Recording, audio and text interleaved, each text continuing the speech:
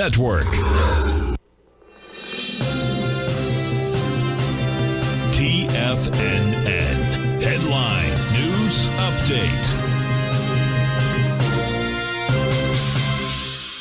Good morning, everyone. Basil Chapman here on this Wednesday, the 22nd of May. This is the 9 o'clock Tiger Financial News Network market update. Dow futures are down 73 at 39,934.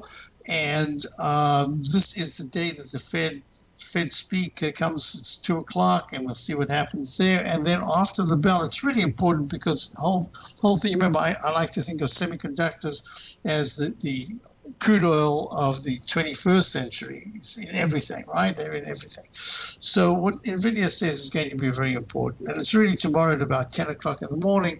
That's where we really know the result of all of what could happen today. So the YM is down, the E-mini, the ES is down a little bit. It is down 750 at 53.37.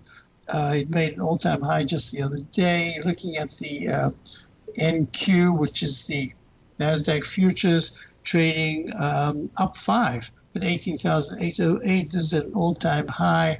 That's important. Looking at the RTY, that's the Russell 2000 futures, kind of stuck down 740. Looking at the IWM, the actual cash, at this particular point, it is down 66 cents at 207.68, holding very well.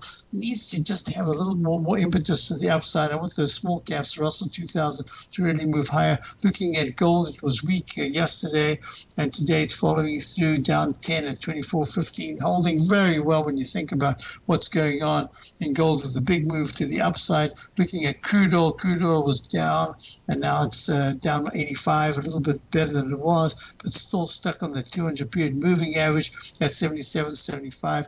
I am looking at yields, and the yields say down a half a point at 116, recorded 117.